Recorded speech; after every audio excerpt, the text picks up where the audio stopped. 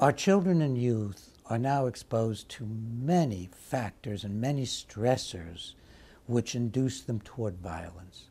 We have many studies linking violent video games to violent behavior. There's simply no doubt about it. It inures people to hurting other people. It destroys empathy. And it trains people to do shootings because the video games are almost identical to military training games for shooting enemies. Then we have many violent films that encourage young people to think that shooting other people and killing lots of people is a heroic thing. Then we have the refusal of schools to teach morality, which children need to be taught. Children are not born with morality. They need education. They need religion.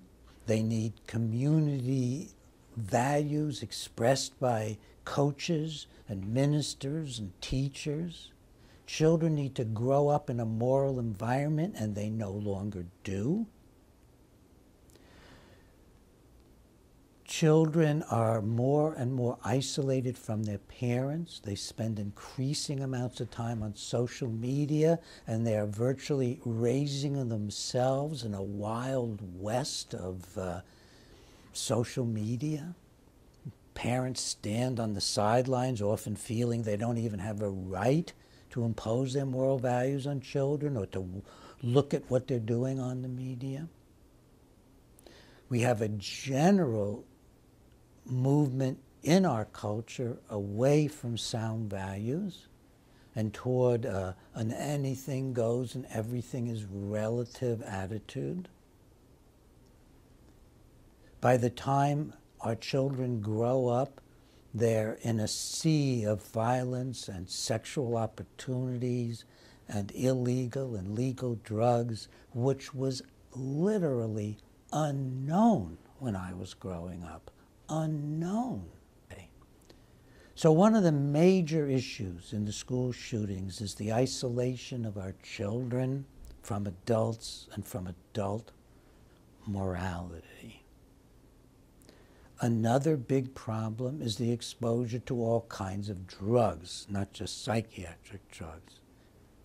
They're then prepared to turn to psychiatric drugs as a solution to their problems because of the lies spread by psychiatry and the pharmaceutical industry, which are then adopted out of ignorance by general practitioners and nurse practitioners and internists and other doctors who give the drugs out freely with little background or knowledge. And when I say lies, I mean it. The biochemical imbalance theory is a lie.